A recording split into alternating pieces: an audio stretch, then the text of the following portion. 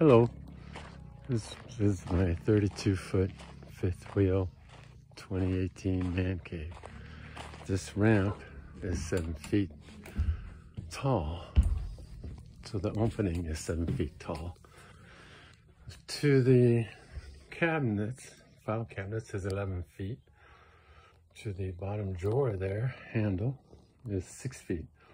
So the garage area would be 6 feet by 11.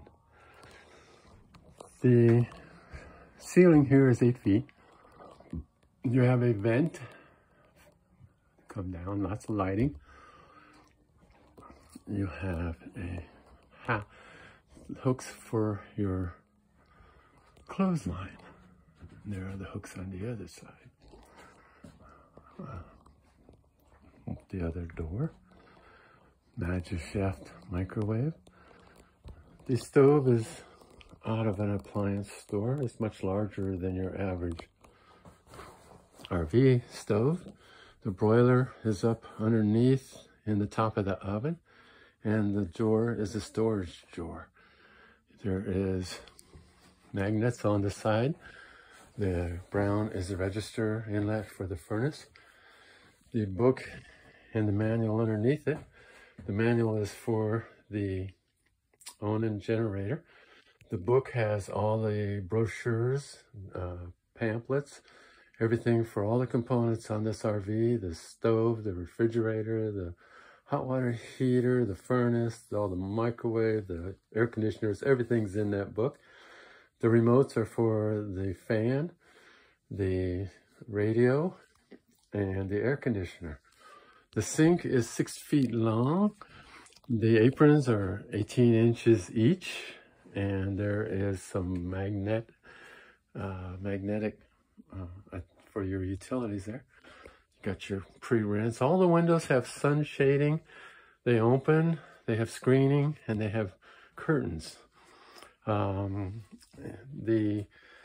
tubs on the sink are 18 inches by 18 inches by 12 inches deep. A lot of people, especially the women, they love this sink. It's like, oh my gosh. There's plenty of cabinet space, plenty of storage space. Over here is the controls for your tank metering. You're turning on your 12-volt pump, your hot water heater, electric and gas, and turning off and on and running your generator. Now has 111 hours in it. There's some heater ductwork, your carbon monoxide and your propane sensors coming underneath the sink here. Oh my, look how clean that is. That's your 10-gallon hot water heater. The yellow valve right here is for turning your propane off. There's a propane valve for the furnace, for the hot water heater, and the stove. So you can turn each one off individually so you don't have to turn the whole system off, same as the water. This clear line here is your inlet to your fresh water tanks, and you can go either city water there, or there's a valve there, and you can filter all your water coming into the RV through the 2 filters or not, your choice. There is a regulator, and then also another valve so you can go city water, or you can go your 12-volt pump. It's all set up very nicely. Dual, so you can go city water. You can filter your city water, or not filter your city water if you don't choose not to. And then all the water coming into the RV is filtered. Okay, so look at the nice clean installation. All this RV has all been updated. You'll notice there's 4-inch dryer ducting for the furnace.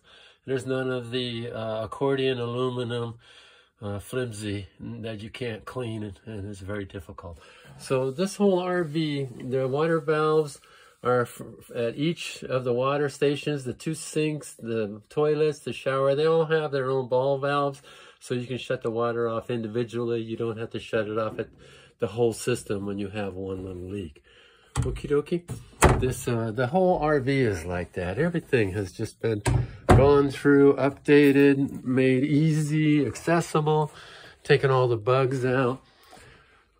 The refrigerator is a Frigidaire 4.5 cubic feet dual door. The fan is 46-inch with the light in the middle. It's variable speed, medium, low, and high. The air conditioning is a 12,000 BTU heating and air conditioning. The more cabinet space, the 1947 lunchbox, which houses the stereo, the 12-volt stereo. It's a Nakamichi 101, and it has everything but Bluetooth. There is a remote for it. Let's walk on back, just into the hallway. When we come into the hallway, we have a door on the right, the second door. They have a half bath, which has a stack washer and dryer in it. There is plenty of storage above the washer and dryer. There is storage above the cabinet. There is storage underneath the washer and dryer. There are file cabinets there. There is the second toilet, and there's another ductwork for the furnace, another cabinet, plenty of towel rack, mirrors. All the windows have the sunshade on them. They all open with screens. There is a medicine cabinet over here. Very nice medicine cabinet. All the bathroom sinks are stainless steel. They're large. You have your electrical panel, which has your converter also for your 12 volts. So there's more storage space, more towel rack. And this ceiling here is 8 feet, the same as in the kitchen. Also, you have a vent, and it has a fan on it. Okie dokie, plenty of lighting throughout, plenty of room, and your other door. At the bottom of the steps is your register for your furnace. There are plenty of, lots of ventilation, of moving the furnace and heat your thermostat. We come at the end, into the door. It's into the bedroom. There are 3 doors in this little area right here. 1 door for the bedroom, 1 door for the bathroom. And when you're in the bathroom, there is another door that separates the bathroom from the bedroom. So there is the bathroom privacy, and you can have the bathroom bedroom privacy. Here we have one other mirror, more towel rack, same thing, sunshaded window, screen opening. Nice medicine cabinet that is all metal. Switches for your light and your fan. In the shower. The shower is 36 inches by 36 inches. Just a rather large shower. The ceiling height here in the bathroom is 6'7", and as you can tell, there is plenty of room in the bathroom also. I'm 6'1", and I wanted a lot of room, and I didn't want to feel confined or in a small space. So that's the quick tour. I am 6'1", and the ceiling here in the bedroom is 6 foot. Hope I've covered everything, but ask questions if you'd like. Thank you.